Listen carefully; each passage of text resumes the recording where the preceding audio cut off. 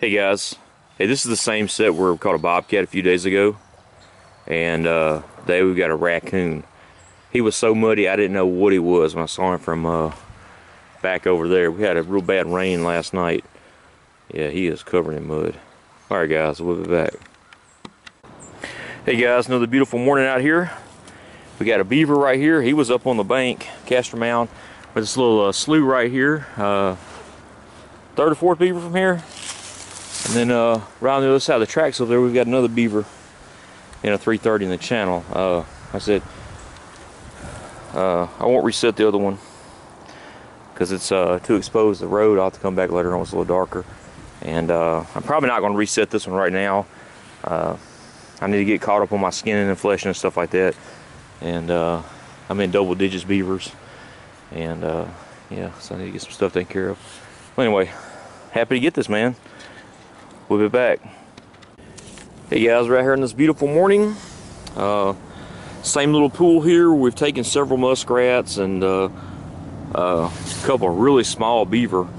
We got this little channel that runs back up here, and there's the highway right up there. You got a little small piece of a beaver dam right here, and then up a little bit farther there's a even smaller bit than that.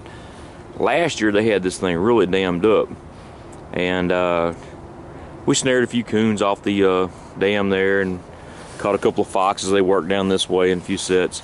And then we got one really nice beaver here. This trap has been here for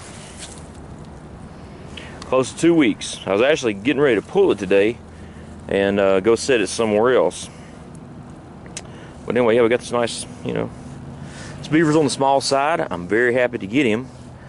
You know, I wasn't really expecting this. I've got several more sets farther down, so either it was living in this pool here or maybe my other traps are full of beavers. I don't know. Yeah, cool. So we'll get this thing out of here, and I'll decide if I want to reset here or not. I don't think that I am, but anyway. Well, let me shut up and we're going to get on down the line. We'll be back. Hey guys, just want to give y'all show you guys an otter toilet.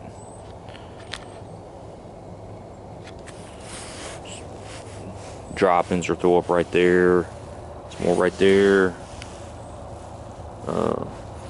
Right there. Here, that's got some pretty good sized fish scales in it. All back in here. You can see that log right there. Just on the other side of that is where we caught an otter in a bank hole a couple of days ago. And this is the little point of land that I was telling you about that you know, otters will get up and use for a toilet and stuff like that. Well, anyway, looks like a little trail going through here, and I may put a few sets over here. Just want to show you that, guys, and well, it's cool. A little more of that lake that we're on here. All right, we'll be back. Hey guys, we're on that same little point of land where the otter toilet is right over here, and you get this old tree that's flipped over. Of course, right over there's where we caught the otter. And yeah, it's got deer tracks out here on this log right here. Well, you follow this log out, of course, it goes out in the water. This thing is covered in droppings. Some of this I suspect is coon, and some of it's otter. Some of it may be canine. Some of it's older than others. Some of it's fresh. Might be a good spot for a snare. Might put a few sets around here. Yeah, cool. Alright, well, I'm gonna shut up. We'll be back. It's right here this morning, and we got a bobcat. We got one just down from here the other day. This one's a little bit smaller.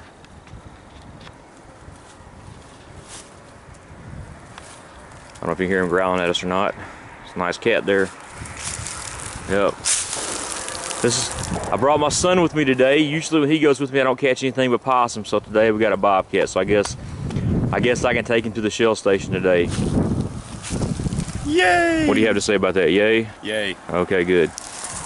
All right, we'll get this thing taken care of, and we'll get a better look at him. We got a gray fox in this set just a few days ago.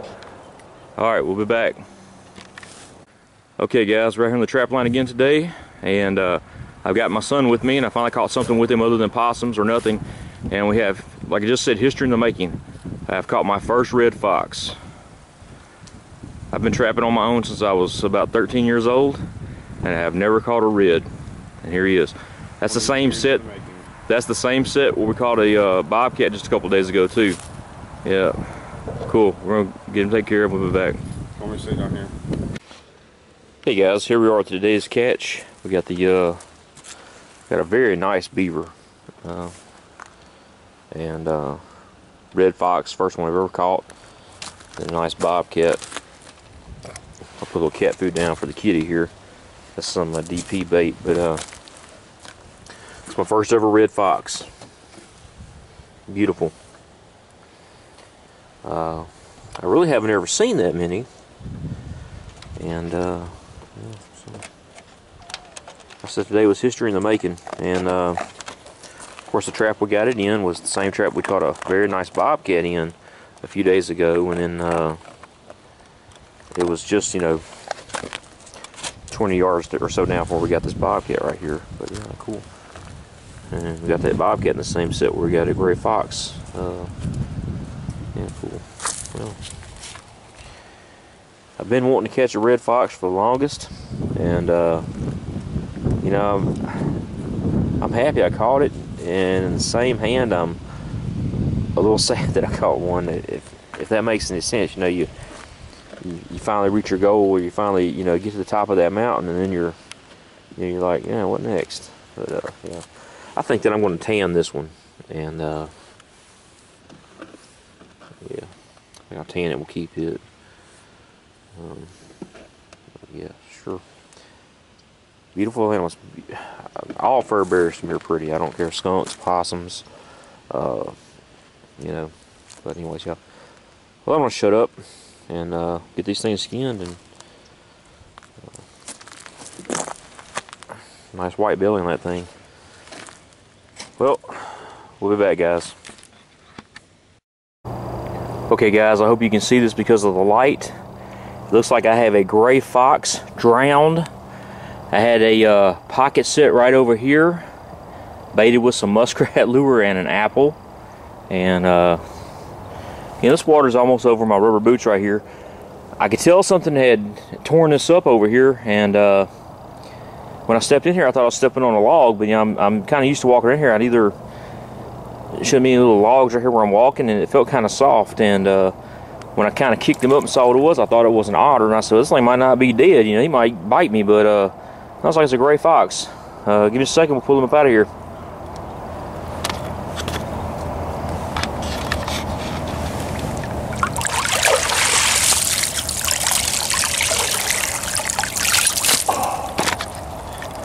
Wow. That's not the first drowned gray fox I've ever had. I caught one time in a dirt hole set, then we had a really heavy rain that night, and the water came about 4 or 5 feet, and he was drowned. But yeah, cool, man. Wow, I was not expecting this. This may not be a big deal to some people, but it is to me. That's wow.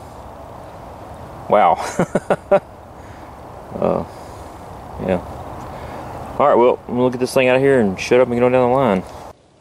Hey guys, had a couple of viewers that wanted me to come back to Voodoo Forest or make another video of it, and so here we are. I've got a couple of carcasses I need to drop off here.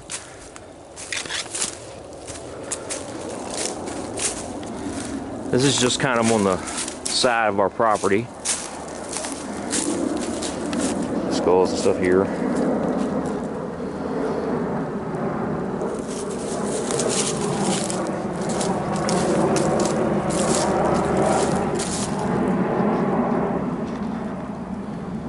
Carcasses and stuff we caught this year. More skulls over there and stuff like that. This was the skull tree in the other video that we had. Just a old cedar tree. A lot of the skulls got blown out of there when the tornado came through last year. Carcasses there. I've got a fox and some possums right here. So set them down there. Now all the possums I like to take and put in this tree right here.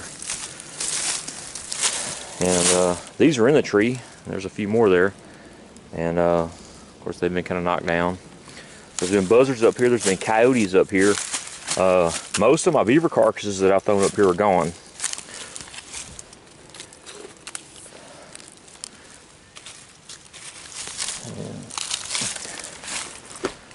I really don't know why I like sticking the possums there. I just do.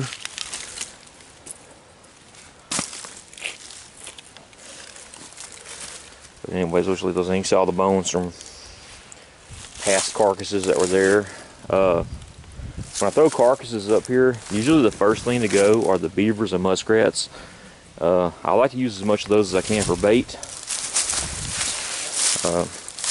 The last things to go are the coyote and possums. We've had a beaver carcass right there. There's a gut pile off of one. Like I said, there were some buzzards up here earlier.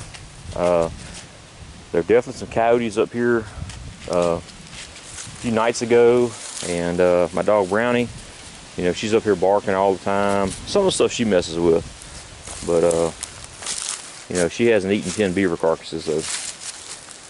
But anyways, like I said, this is just a place where over the years we've thrown all of our carcasses and stuff like that. And the reason I started doing this, back when I first started trapping, I was reading National Geographic, and it was talking about some Indian tribe somewhere, I want to say like in Canada or wherever, and whenever they would get through, you know, eating all they could off an animal, they would take the remains and either throw them in the lake or river or hang them in a tree. And I'm sure that's just, you know, there's like the spirit of the animal going back, but you know, that's kind of like the circle of life. And you know, then the scavengers that eat the rest of it and everything else. But anyways, so I started doing that. You know, I started just throwing stuff up here and hanging in the trees or whatever. And one day my mom had come up here squirrel hunting. We like to squirrel hunt up here. And she came back and she said, you need to take all that stuff down. Somebody's gonna think we're doing voodoo. And so the name Voodoo Forest just stuck. Got a lot of beaver skulls right here. I like to put the beaver skulls up here in the trees for some reason, but yeah, so whenever I'm up here just doing whatever, squirrel hunting or whatever, and I find some, you know, skulls that have been scattered around, I just kind of like to stack them around the bottoms of the trees and this, that, and the other. All right, guys, well, that's Voodoo Forest, and I said, so there's Brownie eating on that gut pile, and if you can see, there's a bunch of drag marks in here where stuff's been dragging the carcasses around. I'd love to come here and set some traps, but as you can see, the kitties up here, and of course there's Brownie. Of course, I could lock them in and come check them in the morning time, but anyways, yeah, maybe one day I will. All right, guys, well, I'm gonna shut up and see you later. Bye.